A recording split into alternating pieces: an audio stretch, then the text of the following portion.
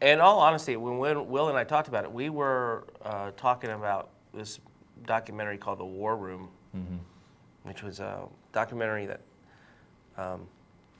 was around Clinton when he was running for office, and then the behind the scenes, that world, and then it kind of evolved into this movie, which is the behind the scenes world of politics, which is something you don't see that often, which is really fun to explore. It was a pretty good answer. It was great.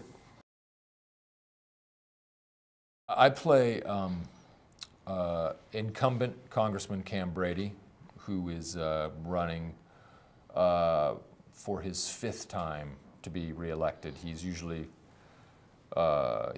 runs unopposed, and there's a lot of some chatter in the political world that he could be considered as a vice presidential candidate, which are the height of his aspirations.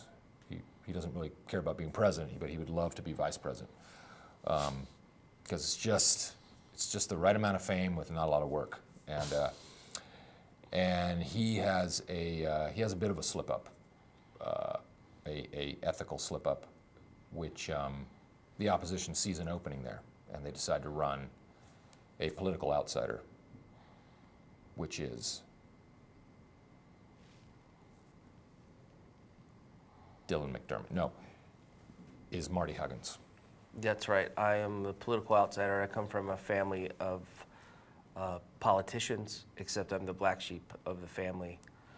So the powers that be decide to pick me to run against Cam Brady, Will's character, because of my name recognition.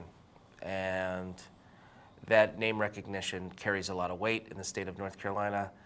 And my character's name is Marty Huggins, and he's not really groomed for actually even being in public.